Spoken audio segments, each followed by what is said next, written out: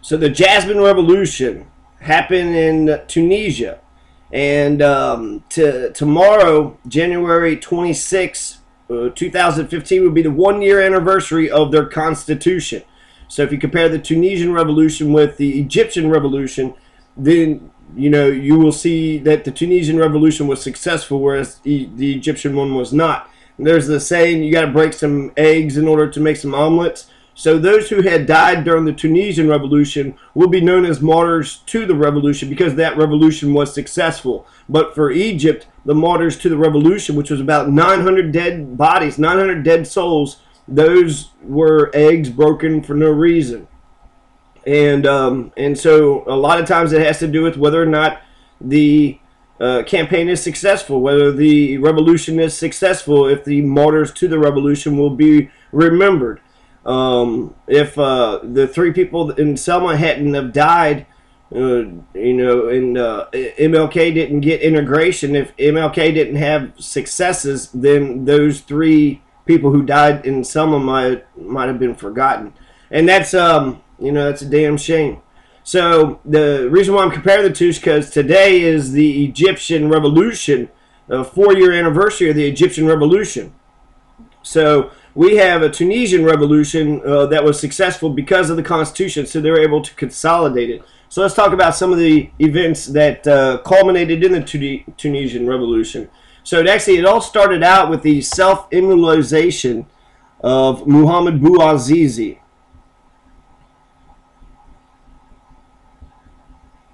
So 26-year-old Muhammad Bouazizi had been the sole income earner in his extended family of 8. He had mouths to feed. Muhammad Bouazizi, he operated a vegetable cart for 7 years in Sidi Bouzid, 190 miles south of Tunis, the capital.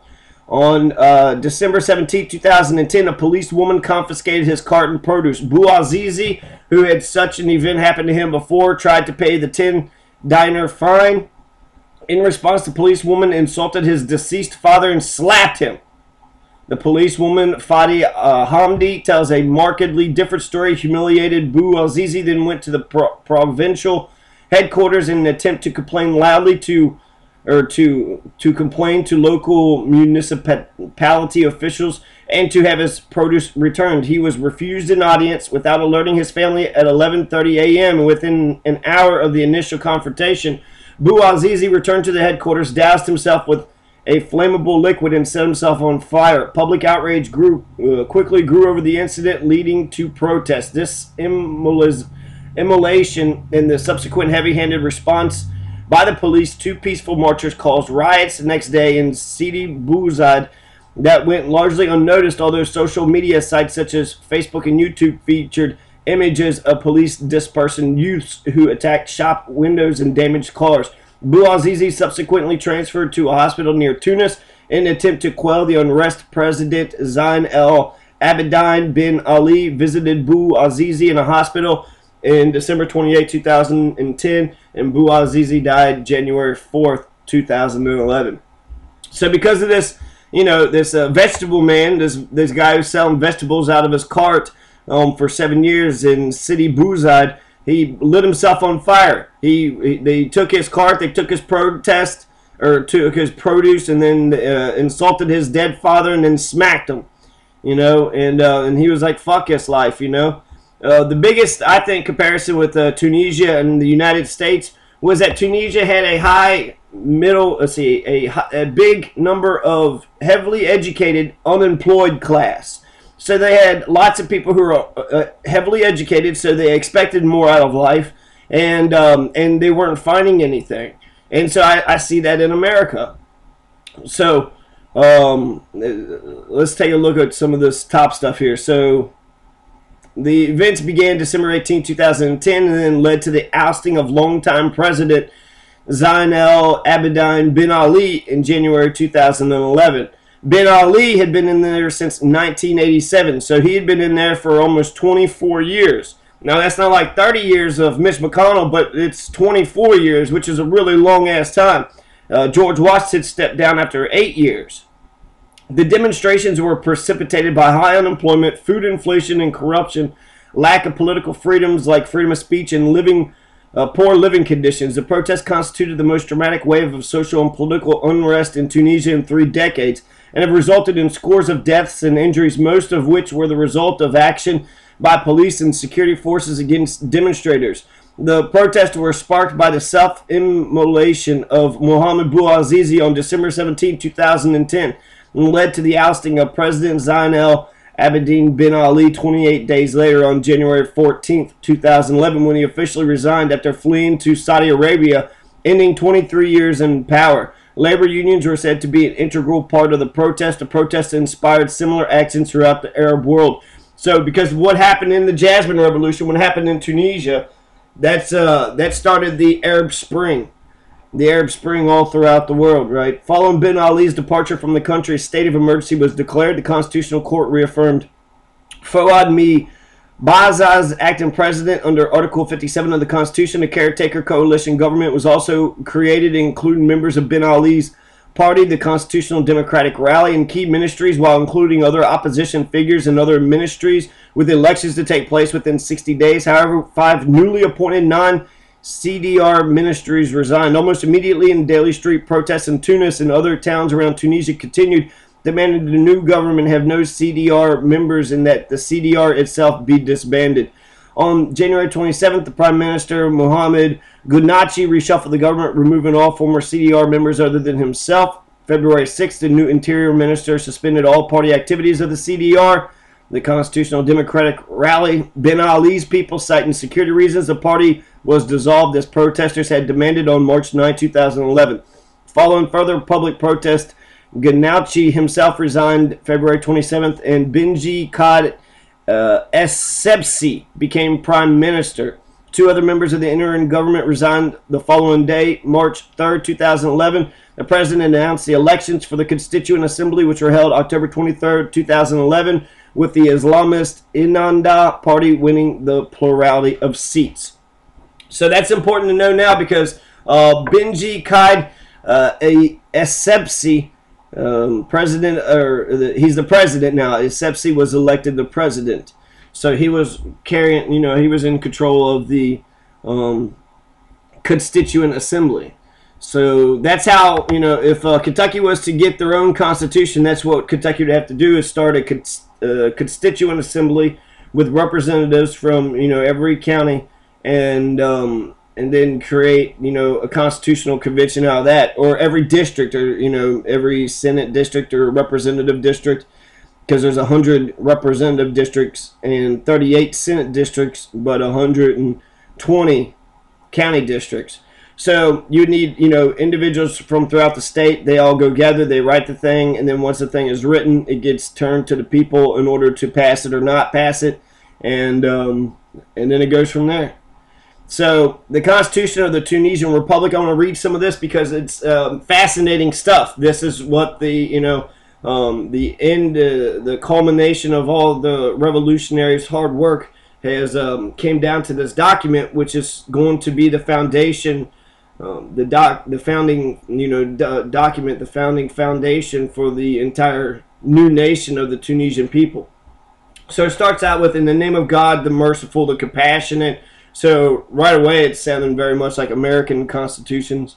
Preamble: we, the representatives of the Tunisian people, members of the National Constituent Assembly, take a pride in the struggle of our people to gain independence and to build the state, to eliminate autocracy, and to achieve its free will. As a realization of the objectives of the Revolution of Freedom and Dignity, the Revolution of December 17, 2010 to January 14, 2011, out of loyalty to the blood of our blessed martyrs and the sacrifices of Tunisian men and women over generations, and to break with opposition, injustice, and corruption. Expressing our people's commitment to the teachings of Islam and its open and moderate objectives to sublime human values and the principles of universal human rights inspired by our civilizational heritage accumulated over successful epochs of our history, and from our enlightened reformist movements that are based on the foundations of our Islamic Arab identity, into human civilization's achievements and adhering to the national gains achieved by our people, with a view to build a participatory democratic republican regime under the framework of a civil state where sovereignty belongs to the people through peaceful rotation of power, through free elections, and on the principle of the separation of powers and balance between them, in which the right to association based on pluralism, neutrality of administration, and good governance constitute the basis of political competition, and where the state guarantees supremacy of the law, respect for freedoms and human rights, independence of the judiciary, equality of rights and duties between all male and female citizens, and fairness between all regions, based on the dignified status of humankind, enhancing our cultural and civilizational affiliation to the Arab Islamic nation on the basis of national unity that is based on citizenship, brotherhood, solidarity, and social justice, with a view to supporting Maghreb unity as a step towards achieving Arab unity, integrating with the Muslim and African nations, and cooperating with the peoples of the world, supporting the oppressed everywhere and the people's right to self-determination, for just liberation movements, at the forefront of which is the Palestinian liberation movement, and standing against all forms of occupation and racism, being aware of the necessity of contributing to a secure climate and the protection of the environment to ensure the sustainability of our natural resources and the sustainability of a safe life for coming generations, and achieving the will of the people to be the makers of their own history, while believing in knowledge, work, and creativity as sublime human values, seeking to become pioneers and aspiring to contribute to civilization on the basis of the independence of national decision-making, world peace, and human solidarity. We, in the name of the people, draft this Constitution with God's blessing. So it's a pretty powerful preamble. Very inspiring, very exciting.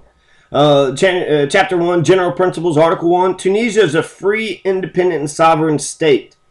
Islam is its religion, Arabic its language, and the Republic its system. This article cannot be amended. So, the Islam is its official religion, and Arabic is its official language, and then Republic is its official system, which is I don't know. I think I take this document to be more of a secular state, because the I'm not for sure though. To be more of a secular document, because Islam, I don't know, it's the official religion, but can you not be Islamic? Are you allowed to be another religion? Is there freedom of religion? Will they talk about that? So we'll find out. Arabic, its language, and Republic, its system, I don't have an issue with. You know, Kentucky has the state coffee tree, and then the marigold, and the state flower, and the state bird is the cardinal. So I mean, is it like that? The official bird for Kentucky is the cardinal, but does that make it? It's not illegal to like other birds. So Article 2, Tunisia is a civil state that is based on citizenship, the will of the people, and the supremacy of the law. This article cannot be amended. The people possess sovereignty and are sources of all powers, which they shall exercise through their freely elected representatives or by referendum. Kentucky's got an article that says revolution is okay. Article 4, the flag of the Tunisian Republic is red and bears in its center a white circle in which is inscribed a 5-point star surrounded by a red crescent as provided for by law. The national anthem of the Tunisian Republic is Defenders of the Homeland in accordance with the provisions defined by law. The motto of the Tunisian Republic is freedom, dignity, justice, order. Article 5, the Republic of Tunisia is part of the Arab Maghreb and shall work to achieve its unity and take all measures to ensure its realization. The state shall protect religion, guarantee freedom of belief and conscience in religious practices, and ensure the impartiality of mosque and the place of worship away from partisan instrumentalization. The state shall commit to spreading the values of moderation and tolerance, protecting sanctities and preventing attacks on them, just as it shall commit to preventing calls of takfir, calling another Muslim an unbeliever, and incitement to hatred and violence, and to confronting them. So that says freedom of religion, right there. But I think by making it the official religion, it's going to be an Islamic state. Tunisia is. The family is the basic structure of society, and the state shall protect it. Youth are an active force in building the homeland. The state shall provide the necessary conditions to develop the capacities of youth and realize their potential, and strives to give them responsibility and expand their contribution to social, economic, cultural, and political development.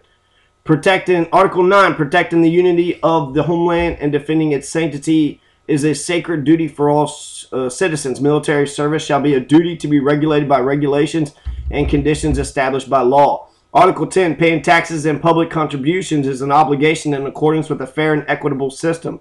The state shall put in place the mechanisms necessary to ensure the collection of taxes and combating the tax evasion and fiscal fraud. The state shall ensure the proper use of public funds and take the necessary measures to optimize its spending according to national economic priorities, and shall work to prevent corruption and all that could undermine national sovereignty. Article 11. Persons who occupy the post of President of the Republic or Prime Minister, membership of the government, membership of the Chamber of the People's Deputies, membership of any independent constitutional body, or any higher function shall declare their earnings according to the regulations established by law. Article 12. The state shall seek to achieve sound use of natural resources, balance between regions, social justice, and sustainable development with reference to development indicators and in accordance with the principle of positive discrimination. Article 13. Natural resources are the property of the Tunisian people, and the state exercises sovereignty over them on their behalf. Investment contracts related to these resources shall be submitted to the competent committee of the Chamber of People's Deputies. The state shall commit to support decentralization and to adopt it throughout the country within the framework of the unity of the state. So they're saying decentralized, but they're also saying state in the same sentence, which are, contradictory. Public administration shall serve citizens in a public interest, shall be organized and operate in accordance with the principles of impartiality, equality, continuity of provision of public services, and the rule of transparency, integrity, efficiency, and accountability. A lot of good words, a lot of good ideas floating in this document. The state shall ensure the neutrality of educational institutions away from partisan instrumentalization, which is genius, but it also provides for education. It provides for school. Only the state may establish the armed forces and internal security forces according to the law and to serve the public interest. The Article 18, the National Army is a Republican army and is an armed military force based on discipline that is composed and structurally organized in accordance with the law. The Army undertakes the duty of defending the nation, its independence, and its territorial integrity. It must remain entirely impartial. The National Army supports the civil authorities in accordance with the provisions set out by law. The National Security Force is a Republican security force charged with maintaining security and public order, protecting individuals, institutions, and property, and law enforcement while ensuring respect for freedoms and total impartiality. Article 20. International agreements approved and ratified by the Chamber of the People's Deputies shall be superior to laws and inferior to the Constitution. So they're saying the legislature is above the laws but inferior to the Constitution. The Constitution is the founding document. This is the main document, right? You change the rules to Monopoly and only you know the rules, then you're going to be a champion in Monopoly, right?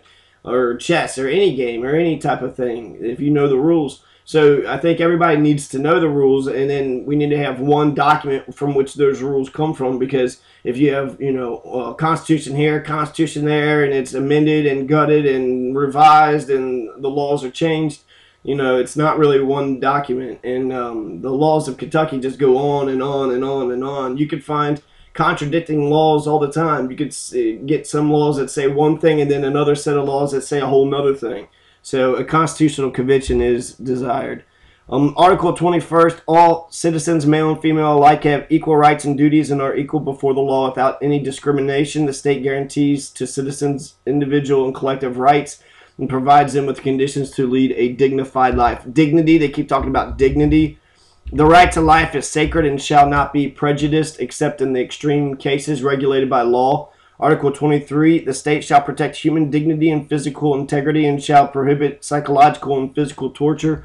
Crimes of torture are imprescriptible. Article 24, the state shall protect the right to a private life and the sanctity of domiciles, the confidentiality of correspondence and communications and personal information. Every citizen shall have the right to choose a place of residence and to free movement within the country and shall have the right to leave the country. Article 25, no citizen shall be stripped of his or her nationality, exiled, extradited, or prevented from returning to his or her country. Article 26, the right to political asylum shall be guaranteed as prescribed by law. Surrendering political refugees shall be prohibited. So that's a good political asylum. If you need political asylum, go to Tunisia. Article 27, the defendant shall be presumed innocent until proven guilty in a free trial where he or she is granted all guarantees of the right of defense through all phases of prosecution and trial. Article 28, punishment shall be individual and shall not be imposed unless by virtue of a legal provision issued prior to the occurrence of the punishable act, except in the case of issuance of a more favorable provision for the defendant. Article 29, no person may be arrested or detained unless in flagrant delicto or by virtue of a judicial order. The person placed under arrest shall be immediately informed of his or her rights and the relevant charges. The person may appoint a lawyer to represent him or her. The period of arrest and detention may be defined by law. Every prisoner shall have the right to humane treatment that preserves his or her dignity. In executing a freedom-depriving punishment, the state shall take into account the interest of the family and shall guarantee the rehabilitation and reintegration of the prisoner into society, which is incredible to actually have that in the Constitution. I think that's genius. That's really smart. Article 31, freedom of opinion, thought expression, media, and publication shall be guaranteed. These freedoms shall not be subject to prior censorship.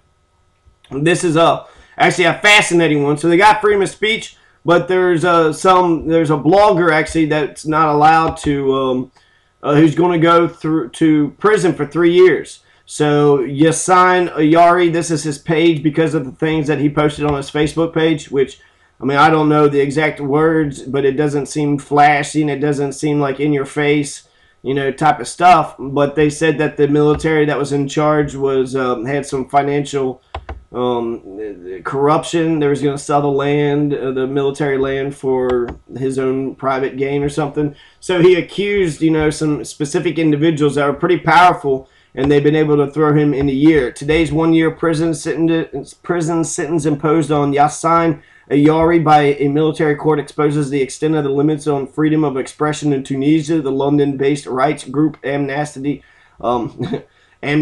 International said that during the season, when defense lawyers complained that journalists were not allowed to be present at the retrial, the court's president, who is a civil judge, responded by saying, "This is not a court, this is a military barracks." So he was tried by a military court, and now he's going to go to jail. They said for 1 year at least. I've heard 3 years, 1 year, and they said that for defaming the military. So this is a shot at free speech. Just because they have this issue doesn't mean I'm not still optimistic about Tunisia's. You know, look at all the people that's protesting it. So there's actually more people that's protesting this guy being locked up in prison than you know, than when Chelsea Manning got locked up. I didn't see too many people protesting that. So here's another article that talks about him.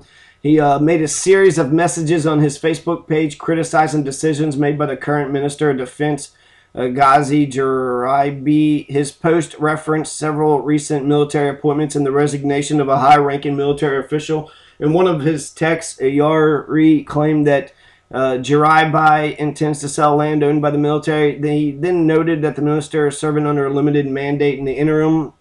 So, again, it's, you know, his claims provoked a backlash from the Tunis military court, which resorted to a 1957 law, Article 91 of the Code of Justice, to indict Ayari and charge him with harming the dignity of the army and defaming the army command with the effect of undermining military discipline. The idea behind this law is to intimidate anyone who tries to speak up, and that's absolutely the case. You know, they are trying to do a new experiment in democracy, but I read that there is actually a high amount of Tunisians who want a strong hand versus a democratic setup. Here's what the guy looks like. This is Yasin Ayari, the Facebook blogger, the guy who's going to go to prison for several years for criticizing the military. And I don't hate him for criticizing the military, because we saw with the Egyptian revolution, the military killed the revolution. They were being you know, bragged about in the international press that how great they were upholding, you know, democratic virtues. But lo and behold, after the elections, they said, "Fuck your elections and fuck your government," you know, to the Egyptian people. And they went ahead and performed a coup d'etat, had a faux presidential election, and now the military general is president of Egypt. So I would, you know, I would err on the side of caution, actually, and say that he he could very well be right in the way that they're reacting. That's even further indication of him being right. He said something they didn't like, not because it harmed their dignity, but because they were going to sell the land, and now this guy has exposed them, and now that, you know, it's going to backfire. If it was true, it's going to backfire on them, because now I know what they're doing. I know that the military is corrupt as fuck because they threw this guy behind bars.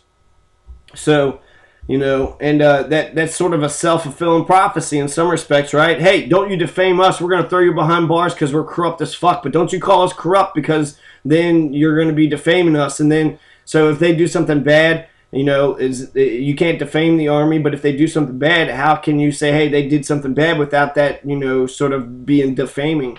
And so it's a contradiction, especially with the, you know, the Constitution that we just now read. You know, in Article 31, you have the freedom of opinion, thought, expression, media, and publication shall be guaranteed. So it makes no sense for this Yosemite Arsan, for Yasin Ayari, Yasin Ayari. So the state shall guarantee the right of information and the right to access to information. The state seeks to guarantee the right to access to communication networks. Article 33, academic freedoms and the freedom of scientific research shall be guaranteed. The state shall seek to provide the necessary resources to develop scientific and technological research.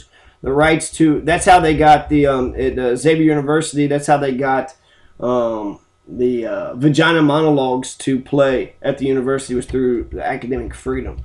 The rights to election, voting, and candidacy are guaranteed in accordance with the law. The state seeks to guarantee women's representation in elected councils. Article 35, the freedom to establish political parties, unions, and associations is guaranteed. Political parties, unions, and associations must abide in their internal charters and activities by the Constitution, the law, financial transparency, and the rejection of violence. Trade union rights are guaranteed, including the right to strike. This does not apply to the National Army. The right to strike does not apply to internal security forces and customs. Article 37, the right to peaceful assembly and the demonstration shall be guaranteed. Article 38, health is a right for every person. The state shall guarantee preventative health care and treatment for every citizen and provide the means necessary to ensure the safety and good quality of health services. The state has to ensure free health care for those who support and those who with limited income. It shall guarantee the right to social assistance as specified by law. Article 39, education shall be mandatory until at least the age of 16. The state shall guarantee the right to free public education at all stages and shall seek to provide the necessary means to achieve a high-quality education and training, as it shall work to embed youth in the Arab Islamic identity and their national belonging and strengthen and promote the Arabic language and expand its usage and install openness to foreign languages and human civilizations and the spread of culture of human rights. So much talk of human rights, you know. This is amazing. Article 40, work is a right for every citizen, male and female alike. The state shall take the necessary measures to ensure the availability of work on the basis of competence and fairness. All citizens, male and female alike, shall have the right to adequate working conditions and to a fair wage. Article 41, the right to property shall be guaranteed, and it shall not be interfered with except in accordance with the conditions and mechanisms stipulated by law. Intellectual property rights are guaranteed. Article 42, the right to culture shall be guaranteed. The right to culture, you know, the right to culture. The right to creativity shall be guaranteed. The state shall encourage cultural creativity and support national culture in its authenticity, diversity, and renewal, and so as far as it promotes the values of tolerance, rejection of violence, and openness to different cultures and dialogue between civilizations. The state shall protect cultural heritage and guarantee the right of future generations to it. The state shall promote sports and shall seek to provide all the facilities necessary for the exercise of sports and leisure activities. The right to water shall be guaranteed. The conservation and the rational use of water shall be a duty of the state and society. It's Article 44. Article 45, the state guarantees the right to a sound and balanced environmental contribution to a sound climate. The state must provide the necessary means for combating environmental pollution. In Article 46, the state shall commit to protecting women's achieved rights and seek to support and develop them. The state shall guarantee equal opportunities between men and women in the bearing of all the various responsibilities in all fields. The state shall seek to achieve equal representation for women and men in elected councils. The state shall take the necessary measures to eliminate violence against women. I mean, that's incredible. Mitch McConnell didn't vote to stop violence against women. And equal representation, they will seek to achieve equal representation for men and women in elected councils. That's 50-50. I mean, right now, I think we have like 10 of the 130 representatives are women in Frankfurt. This is a better thing. Getting more women into the process is a better thing. Article 47, children are entitled to be guaranteed dignity, health, care, and education from their parents and the state. The state shall provide all forms of protection to all children with no discrimination according to the best interest of the child. Article 48, the state shall protect persons with disabilities against any form of discrimination. Every disabled citizen shall have the right to benefit based on the nature of the disability from all the measures guaranteeing their full integration into society. The state must take all necessary steps to ensure this. Article 49, the law shall determine the limitations related to the rights and freedoms that are guaranteed by this Constitution and their exercise on the condition that it does not compromise their essence. These limitations can only be put in place where necessary in a civil democratic state with the aim of protecting the rights of others or based on the requirements of public order, national defense, public health, or public morals. Proportionality between these limitations and their motives must be respected. Judicial authority shall ensure that rights and freedoms are protected from all violations. No amendment that undermines any human rights, acquisitions, or freedoms guaranteed in this Constitution is allowed. Chapter 3, legislative power. Now they talked about the division of powers and how that's going to work. And really, that's the nuts and bolts of the thing, right? Is it a parliamentary system? Is it going to be, the Bolivia, they had 5 branches of government, including an election branch and a media branch, in addition to, the executive, legislative, and the judicial power. So, I'm not going to read all this all throughout the whole thing, but that's, to get into the actual comparing and contrasting of constitutions. Personally, I would like to see a new constitutional convention in Kentucky. I would like to see the instant runoff voting mechanism employed, so that way it doesn't discourage new people from jumping in, and you don't waste your votes if you were to vote for an independent candidate. If the independent doesn't get the majority, then your vote is knocked down to your number 2 or 3 or 4 or 5 choice, depending on, until the last man remains standing. So you're allowed to vote for who you want to vote for, and if he doesn't get the majority, then your vote is knocked down to your second place choice. And if it goes to your second place choice, then that gives you a greater, chance of picking the winner. Eventually, the winner will be chosen, and so your vote isn't thrown away. Your vote is still very much there. So when people are, you waste your vote, you waste your vote. I've been seeing a lot of them giving peace signs. Tunisia President Monsef Marzouki and the head of the National Assembly have signed the country's new constitution, officially adopting a charter that is one of the last steps to full democracy after a 2011 uprising. With the birth of this text, we confirm our victory over dictatorship, Marzouki said in a speech to the Assembly on Monday before signing the document, which he embraced, waving the victory sign.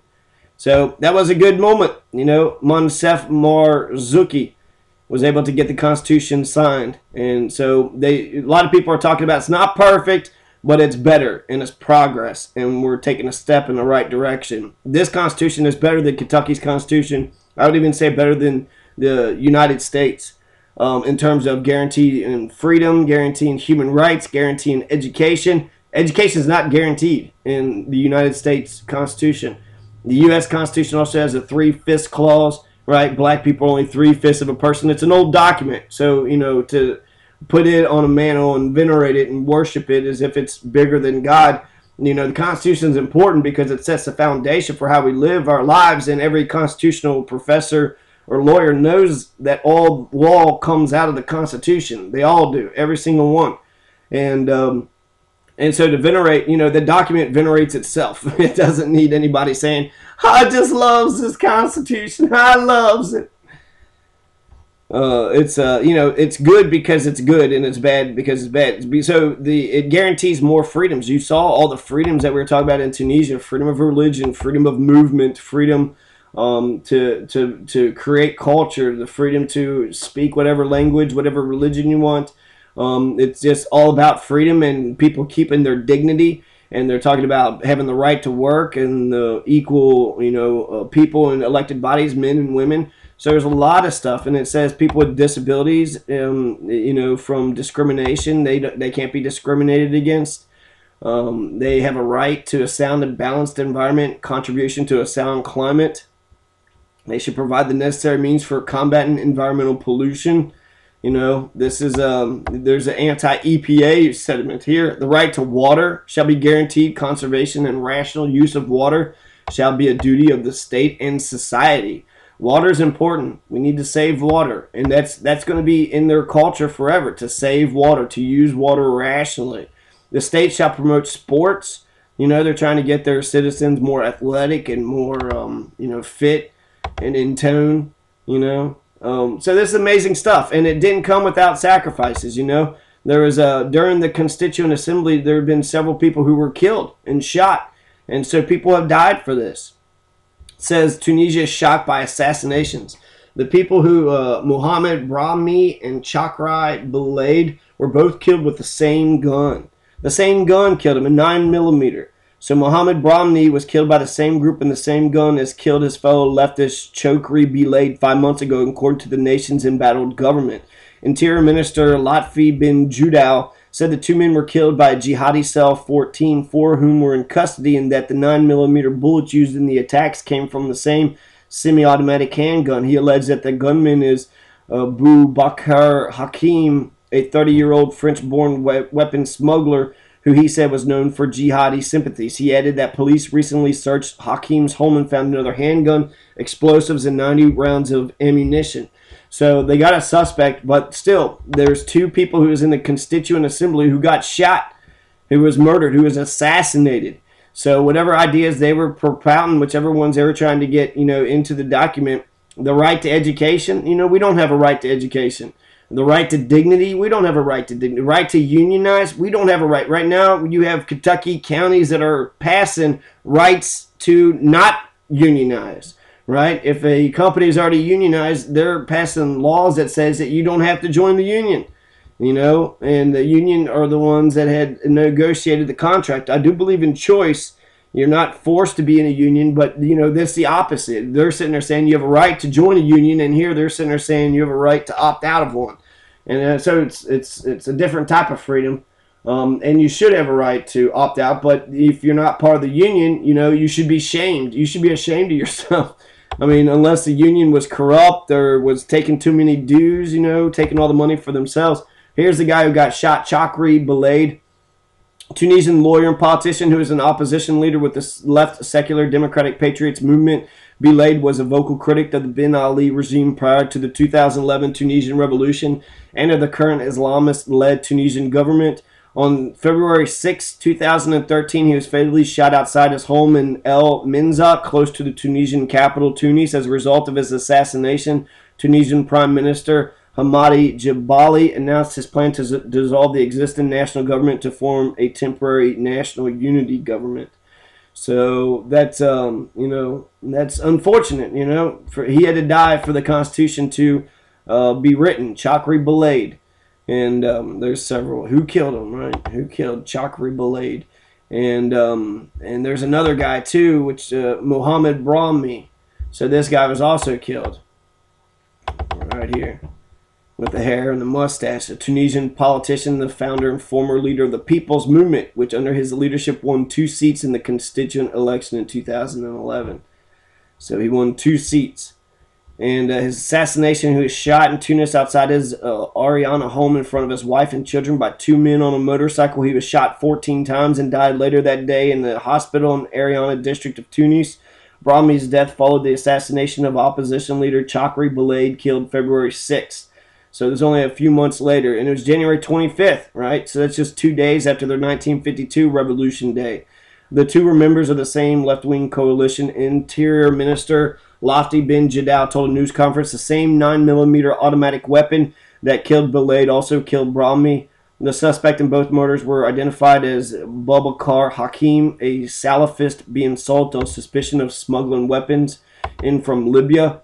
And the Salafi movement is a movement within Islam that references the Salafist doctrine known as Salafism. It takes its name from the term Salaf, ancestors used to identify the earliest Muslims who in its adherents believe provide the epitome of Islamic practice, a hadith which quotes Muhammad saying, "The people of my own generation are the best, and then those who come after them, and then those of the next generation," is seen as a call to Muslims to follow the example of those first 3 generations, the Salif. So it's just a radical Islamic movement. Here's the president, the Benj Qaid Essebsi. He's the one that was ruling over the Constituent Assembly for a while. Then he got elected. So here's the new president of Tunisia. They got a constitution 1 year ago. Then they had Congress elections, and they had a presidential election. Then they had a presidential runoff election, which we don't have. We don't have runoff elections. The instant runoff voting thing would be basically a runoff election happening 5 times in 1 vote instead of having a whole separate election. But the idea is to make sure that they're the actual people's candidate. If you have 5 people in office or in the running to become president, that means some of the smaller figures might siphon votes off from the bigger ones. And so how do you actually know if that was the one that people really wanted? If everybody voted, if all the people who voted for say there's 2 main candidates and everybody who voted for the other 3 candidates, then if they were to pile all their votes together, it would have gone to the loser instead of the winner. So anyways, it's sort of complicated, but my point is, just because somebody gets like 40% of the vote doesn't mean that they're the candidate that the majority of the people actually want. They could very much dislike that candidate and voting for anybody else but him. And then splitting the vote, he ends up slipping on through and winning. So Obama, Tunisia, BG Qaid Essebsi, this is the president again, and that's pretty much, that's the gist of the Tunisian revolution. It was successful. It happened in 2011, and Ben Ali ran. They ran him out. He had Ben Ali actually got in there under some sort of a coup d'etat. They called it a medical coup d'etat. So he was able to get into the presidency because of the leaders being sick, and he went ahead and stepped into his chair. He was like, fuck it, I'm president now. And they called it a medical coup d'etat. And then they said that all progress was set back when Ben Ali got in there. So Ben Ali eventually was ousted after the Jasmine Revolution. And so that's their thing was free, right? Then they were free. November 7th, 1987, doctors attending to Bourguiba filed an official medical report declaring him medically incapacitated and unable to fulfill the duties of the presidency. Ben Ali, as the next in line to the presidency, removed Bourguiba from office and assumed the presidency himself. The day of his accession to power was celebrated annually in Tunisia as New Era Day. 2 of the names given to Ben Ali's rise to the presidency include the medical coup d'etat and the Tunisian Revolution. Ben Ali favored the latter. In conformity with Article 57 of the Tunisian Constitution, the peaceful transition occurred. The country had faced 10% inflation, external debt accounting for 46% of the GDP, and a debt service ratio of 21% of GDP.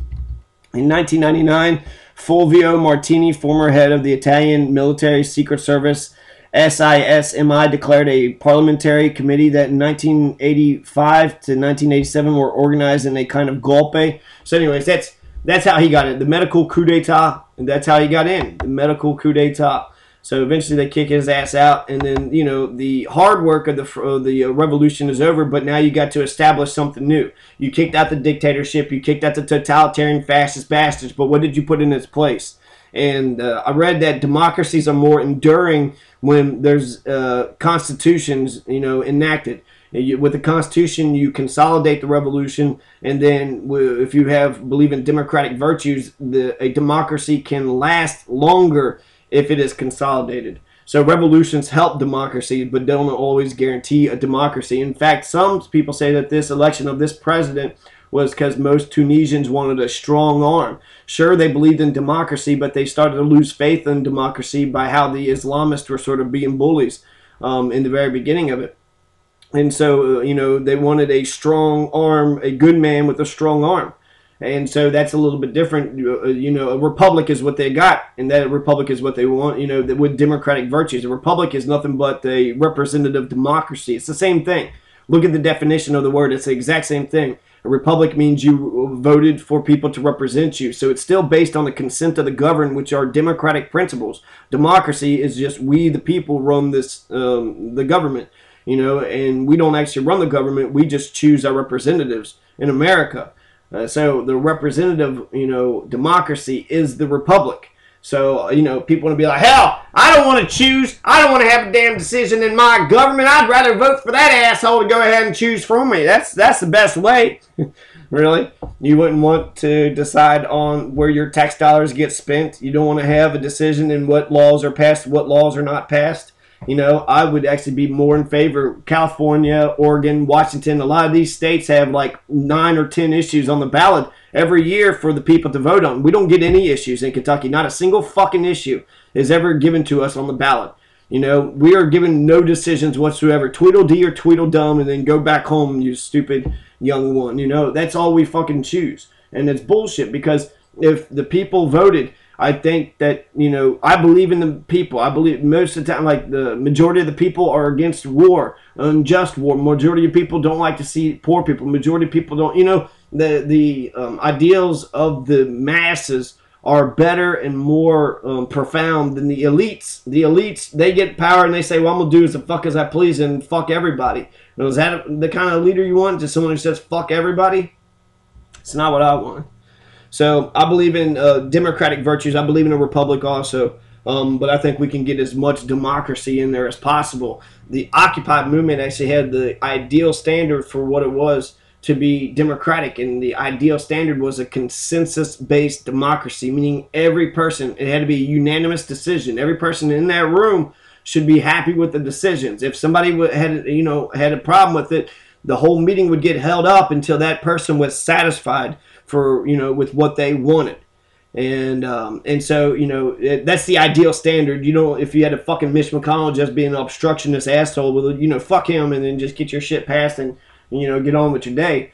But the, you know, the ideal standard is a good one to live by. I think eventually it'll be majority rules. Minority get their say and the majority get their way. And that's the way it should be. There was, the Tunisians were hailing their constitution, and the ceremony was not without incident, though. So once they had the constitution, they invited everybody to come join with them. But U.S. diplomats walked out when Iran's parliamentary speaker Ali Larijani accused the U.S. and Israel of seeking to prevent the Arab Spring revolutions from succeeding, which is actually phenomenal. I thought the CIA actually has a hand into it, but with them sitting there criticizing them and then the United States walking out, that almost makes it sound like they had nothing to do with it and they tried to stop them from winning. And also, one thing about the Constitution of Tunisia was that they had, you know, they're protecting the Palestinians in one of the articles. So they were saying, you know, in solidarity with the Palestinians. So Palestine got written into a document, into a constitutional charter. So, you know, I hope the Palestinian people themselves survive. But even if they don't, they'll always be forever remembered in Tunisia's revolution. Much like how America remembers the French and how the French helped us in our revolution. Yeah, right. Americans don't even know that the French helped us in the revolution. They don't even know why Louisville's named Louisville, where the Statue of Liberty even came from. There's not an appreciation of the French and for French culture here. So the hands of Israel and the United States have tried to render these revolutions sterile and to make them deviate from their course so that Israel can benefit. The U.S. Embassy later denounced Larijani's comments as false and inappropriate. Ooh, inappropriate. Now that's rough. What was intended to be a ceremony honoring Tunisia's achievements was used by the Iranian representative as a platform to denounce the United States. Whatever, who gives a shit? I mean, seriously, you're invited there. Just sit and fucking enjoy your fucking meeting. Here's some more about the Constitution being passed. The National Constituent Assembly from October 23rd, 2011 until January 26, 2014. So nearly 3 years. Constitution was written word by word, article by article, under the scrutiny of observers of civil society, media, and, you know, people from all over the world. So it was finally adopted in its entirety on January 26, 2014. So 1 year tomorrow, marking a historic event in the process of democratic transition. But the drafting of this Constitution hasn't always been easy, and the NCA plenary sessions haven't always been smooth. All right, we're going to talk about Muhammad Brahmi dying. So, you know, that's pretty much the overall gist. I think, let's see, there's another thing with the blogger that was thrown in jail. Obama makes a phone call to Ebsisi, and says, hey, kick ass, or Essebsi. So President Essebsi was elected to be the president. Obama says, hey, what's up, my brother? All right, calls him up and congratulates him, maintaining diplomatic relations. The Tunisian blogger was convicted in a military court. Right, it's the same blogger, but still, it shows that they have not embraced freedom of speech just yet, and they should get on with it. Right, they shouldn't, there's nothing that he could have wrote on Facebook that would have warranted him being, unless he was threatening to do them harm. But if he just said, hey, they're liars, get him out of jail, because now I know you're a bunch of fucking liars. Right. He says, you're liars. Oh, you call me a liar, but now you're in jail. Why'd you put me in jail? Well, I lied, and I didn't want everybody to know that I'm a liar. And you was like, hey, you're a liar. And, that really pissed me off, because you was like, you outed me being a liar. The Islamist Party in Nada, with the second largest number of seats in the assembly, had sought a unity government with Nidia Tunis to improve stability, with the new government set to crack down on Islamist militants to tackle economic reforms. Another opposition activist assassinated, right? Chakri Belaid. We'd already mentioned the two who had got sacrificed. Let's see, or got killed or assassinated. The Constitution of Tunisia. I wonder if it says like some big overlays on Wikipedia about if it's a parliamentary system. It says a constituent assembly was, put up, and then then they're happy. During the drafting process, the main points of contention were the role of religion in the government, the requirements to run for president, and the details of how the transition period after the document was passed would be handled. The new constitution makes Tunisia a decentralized and open government. It recognizes Islam as the official state religion, but protects freedom of belief. It provides for some restrictions on free speech, most notably in banning attacks on religion and accusations of being a non-believer. The Constitution provides for gender equality and rights and responsibilities, protects the nation's natural resources, and demands the government take steps to fight corruption. Executive power is divided between the president and the prime minister. A newly selected cabinet led by former minister Midai Joma will oversee the country until elections are held to select a president. And the parliamentary election was held October 26, 2014. So that's a big day right there too. So yeah, Tunisia is an example of how the revolution was able to consolidate themselves, and now that they're consolidate, my predictions for Tunisia that they will have many blessings from here on until posterity. They will have a democratic system, and it will continue to be democratic. They will still have bouts between conservative, liberal, keeping things the same, changing things, and that'll be a friction that'll be there till end of all time. They've been able to establish an Islamic state, but that guarantees freedom of religion. And so there's some things with accusing people of being a non-believer, which I guess is akin to apostasy. That could be a death warrant, that could be a death sentence for somebody. So they're saying you cannot accuse somebody of being a non-believer and possibly getting them killed, especially if you have no evidence to the thing. So that seems, I don't want to say reasonable, but it seems like we do have freedom of speech to say what we want, our opinions, but when it comes to threats, when it comes to accusations, when it comes to orders, direct orders, you must do as I tell you, nah, fuck off. That's the idea of freedom of speech. And in a free country, we have to tolerate a lot of stupid ass bullshit, but I wonder if someone came up and called my wife a bitch, could I fucking knock that piece of shit on his ass? In a free country, you're not allowed to, right? He was allowed to be insulting, but I wouldn't see any jury really convicting a person who done something like that. And for the other things too, for threats or accusations, if somebody just came up and said, you're a thief and you stole all this stuff, and I was like, damn, you're accusing me of it, so is this going to go to, you got proof, you got evidence, where's this going to go? Accusations you can't just pull out of your ass. And then let's see, threats, if you said that you're going to hurt somebody, you can't put somebody in perpetual fear that you're going to do damage. A threat is a future harm will happen, future damage or harm is going to happen. So and what was the other? And direct orders. You know, there's a supposedly if a cop gives you a lawful order, you know, tells you to sit down on the curb, whatever, you have to do it. But if they tell you to like take off your clothes or something, then you don't have to do it. But if it's just you and the cop and he's used to being boss all the fucking time, I could see him being like, do this, do that now, you know, come into this room and take off your clothes, and aha. That one woman, you know, she said she wanted another person in the room with her when he was trying to check her out, or you know, see if she had weapons.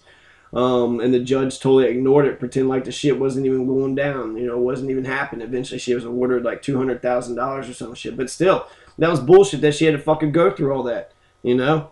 And so direct orders, and plus, what about if you're not a cop? If a homeless person just says, "Hey, sit down on the curb," oh no, I'm fucking I'm the authority around here, and it's like, I don't know, man, you're homeless, so how are you the authority? Well, this is my part, okay, all right, chill out, man.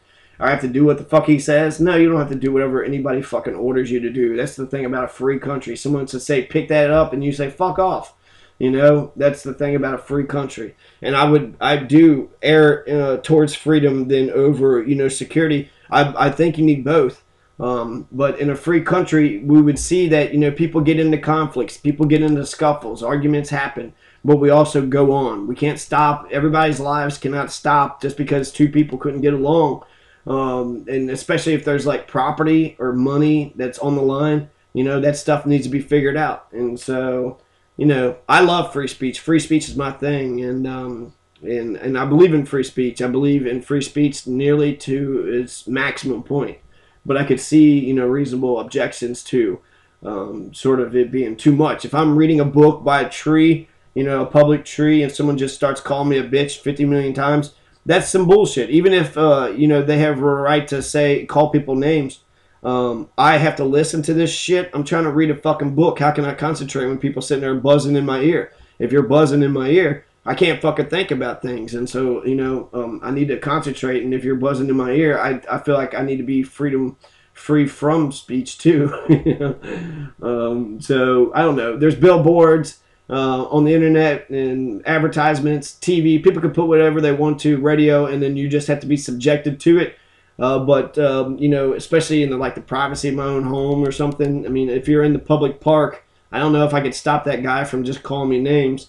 Even though it would be rude, it would be total bullshit, you know. And if he did call me a bitch, you know, if he could if someone called my wife a bitch and I could hit them, could I hit somebody if they called me a bitch? And I don't know. I think you would have to say, do you want to fight? You'd have to consent to the fight, and then it would have to go from there.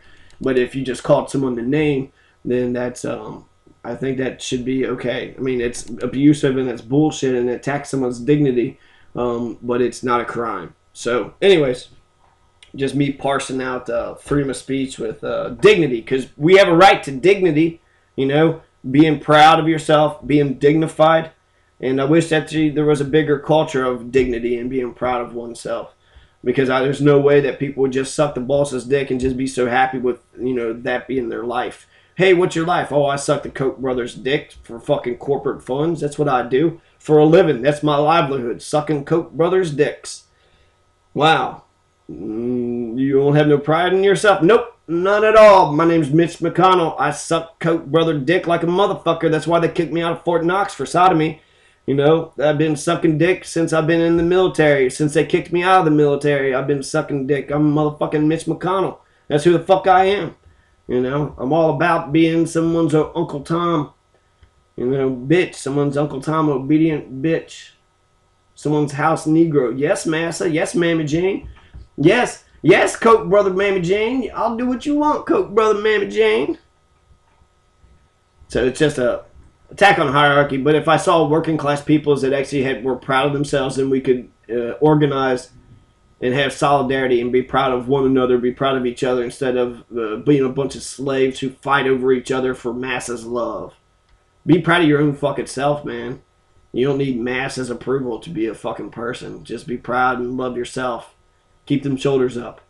Love yourself. Protect yourself. You are your own best ally, and nobody can liberate you. You gotta liberate your own goddamn self.